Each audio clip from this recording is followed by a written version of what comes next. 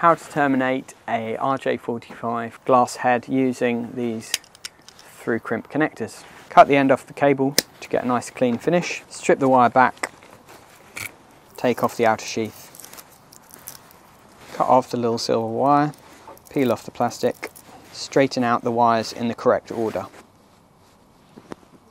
Then cut the ends straight, leaving plenty of length. Slide the glass head over, push it as far as you can into the glass head connector. So this tool does three things. It crimps down these little brass pins into the wires to make a good connection. It crimps the sheath on so that it stays in the glass head connector, and it cuts these wires off at the same time. And it's very easy and quick. You slide it in and then you pull.